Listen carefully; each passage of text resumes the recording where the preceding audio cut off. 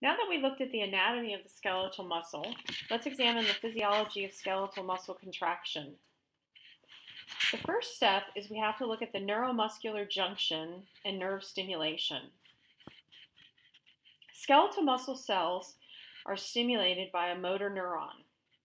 The axon of each motor neuron branches extensively to form numerous cellular extensions called synaptic terminals. The synaptic terminals then interact with the sarcolemma of the muscle fiber at a specialized site called the neuromuscular junction. When the electrical impulse or action potential reaches the synaptic terminals, calcium channels within the synaptic terminal begin to open, causing calcium to rush into the axon terminal. As a result of the influx of calcium, synaptic vesicles containing the neurotransmitter acetylcholine fuse with the axon membrane, releasing the neurotransmitter into the synaptic cleft by exocytosis. Acetylcholine then diffuses across the synaptic cleft and attaches to receptors, also known as ion channels, on a highly folded region of the sarcolemma called the motor end plate. The binding of acetylcholine to the channels causes the channel to open and influx of sodium ions into the muscle cell, resulting in depolarization of the sarcolemma and eventually leading to an action potential and contraction. As the action potential spreads away from the motor end plate and across the sarcolemma, acetylcholine is swiftly broken down by acetylcholinesterase. The destruction of acetylcholine prevents continued muscle contraction in the absence of nervous stimulation. And the next few slides will demonstrate those steps in more detail. And the steps from the action potential to acetylcholine being released across the synaptic cleft.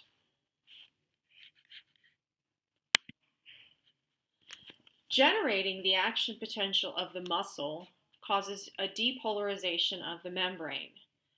The electrical conditions of a resting sarcolemma, also called the resting membrane potential, is said to be polarized. That is, the extracellular environment is more positive with respect to the inside of the membrane. The predominant extracellular ion is sodium, while the predominant intracellular ion is potassium. The sarcolemma is relatively impermeable to both ions while at rest, but more so to the sodium ions. To get the muscle to contract, the membrane potential must depolarize. In the first step, known as depolarization, the binding of acetylcholine to the sodium ion channels on the motor end plate causes the channels to open. Sodium then rushes rapidly across the sarcolemma into the cytoplasm. As sodium begins to accumulate on the inside of the muscle cell, the resting potential is decreased and localized depolarization occurs. That is, the patch of sarcolemma immediately around the sodium channel becomes more positive inside with respect to the outside.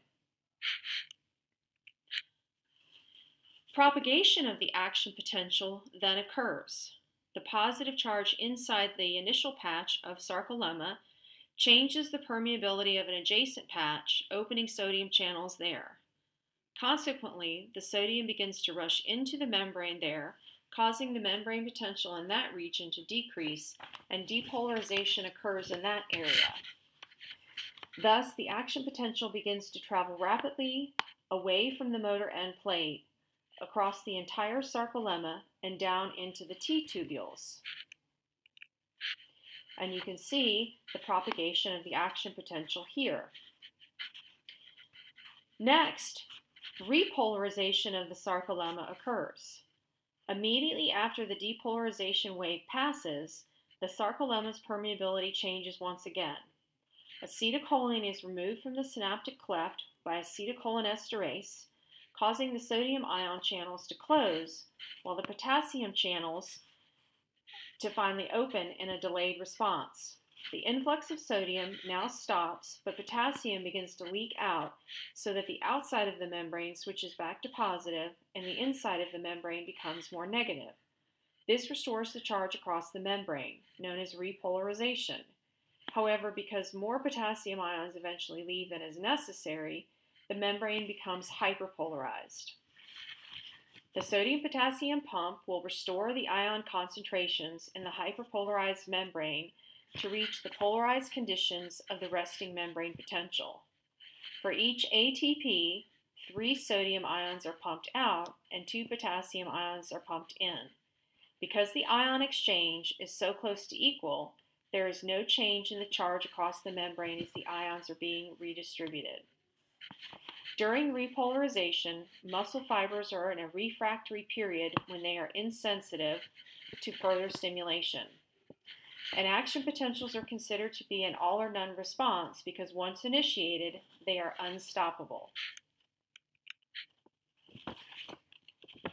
And here you can see the steps that we just went through. The action potential arriving at the neuromuscular junction, signaling the release of acetylcholine, down to the calcium signals signaling muscle contraction. This is known as the excitation-contraction coupling. As the action potential propagates along the sarcolemma, it moves down the T-tubules. Transmission of the action potential past the triads causes the terminal cisternae of the sarcoplasmic reticulum to release calcium into the sarcoplasm, where it now becomes available to the myofilaments of the sarcomere. The presence of calcium on the sarcomere causes myosin to bind to actin in a process commonly referred to as the sliding filament mechanism. And here is the repolarization, where the effects of ACH are terminated by acetylcholinesterase and the potassium channels are opening. The repolarization will continue along the length of the sarcolemma. Now, the sliding filament mechanism is where the attachment of myosin cross bridges within a resting muscle is inhibited by the presence of tropomyosin, which covers the active sites on the G-actin. If calcium ions are released from the terminal cisternae by the action potential, they bind to troponin, changing its shape. The troponin then pulls on the tropomyosin so that the binding sites on actin are exposed. Once the active site is exposed, the high-energy myosin heads attach to the actin for the cross-bridge formation. The release of ADP plus phosphate from the high-energy myosin head causes the head to pivot and bend as it pulls on the actin filament, sliding it towards the midline. This is called the power stroke and is equivalent to the contraction of the muscle. As a new ATP attaches to the now low-energy myosin head, the myosin head detaches from the actin. ATP is split to form adenosine diphosphate plus phosphate, and the bond energy is transferred to the myosin head, causing it to move in the high-energy position, which is generally referred to as cocked or reactivated, so that it is ready to bind to the actin binding sites once again. When the action potential dissipates, the calcium is reabsorbed back into the terminal cisternae. When this occurs, tropomyosin moves back over the active sites on the G-actin so that the cross-bridge formation can no longer occur and the muscle relaxes. And here you can see the contraction cycle begin when the increase occurs in cytoplasmic calcium. The active site's exposed, where calcium interacts with troponin, causing that conformational change in tropomyosin. Cross-bridge formation occurs as the myosin head attaches to actin at the active site, and this causes the myosin head to pivot, resulting in the movement of the actin filaments towards the Z disc of the sarcomere. And the cross-bridge detaches. A new molecule of ATP attaches to the myosin head, causing the cross-bridge to detach. And the myosin head hydrolyzes ATP to adenosine diphosphate and phosphate, which returns the myosin to the cocked position. And here is an overview of the steps that we just covered.